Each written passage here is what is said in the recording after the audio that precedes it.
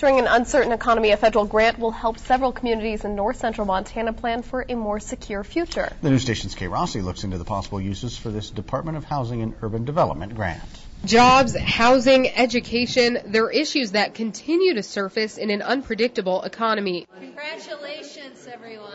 But thanks to a $1.5 million grant from the U.S. Department of Housing and Urban Development, those issues can finally be addressed in north central Montana. We want to help communities set the table so that they can get back on track with the economy. Out of hundreds of applications from across the country, only a handful have been awarded regional planning grants this year. One of the things that really stood out was a commitment to partnership. Cascade, Teton, Choteau, and Toole counties will all benefit from the 3-year grant, as well as 3 Indian reservations, educational institutions, and other communities. We were able to start building those relationships for our partnerships.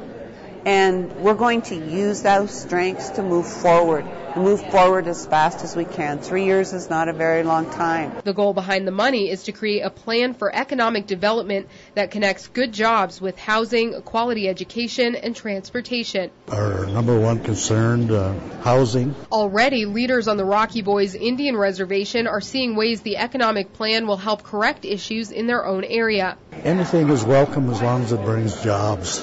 And the environmental issues are all met. MSU Northern is also looking forward to the infrastructure the plan creates as the school is working to develop the area's energy industry by producing alternative fuel options. The next step will be to start a dialogue to start identifying some of the needs and goals of each community in an effort to make a plan to move forward. In Box Elder, Kay Rossi for Montana's news station. Congress has voted not to fund another round of sustainable community grants next year. So Potisha says it's possible this year's recipients will be the last to benefit from the program. As we saw in that story, wind will be the weather story throughout our week. Fred